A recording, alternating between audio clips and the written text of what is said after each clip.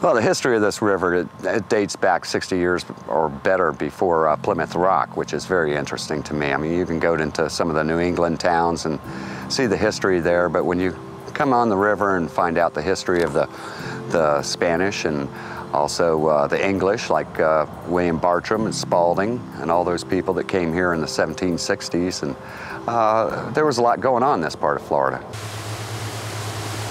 On the large boat, I take 20 passengers. That goes out, it departs at 10, 1, and then we have an afternoon tour that's seasonal, and we announce that on our website. Then we have the 2 smaller boats that are more for the serious eco ventures, where we can get back into the smaller estuaries. So now we're traveling on the river. Over here is Volusia County, and that's Lake George State Forest. And this side over here is Lake County, and that's Ocala National Forest.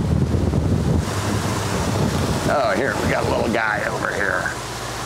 Now, I'm going to tell you the secret of finding alligators. You look for something that looks like a truck tire. Yeah, we're going to see a lot of alligators. For every alligator we see, there'll be 30 of them that see us that we don't see them.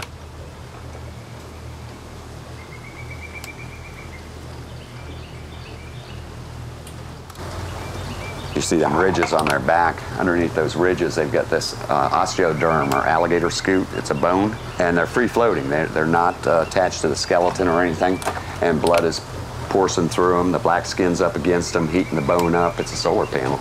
Yeah. Solar panel and armor plating. You can see the little baby's head's up there, and she's feeding them right now.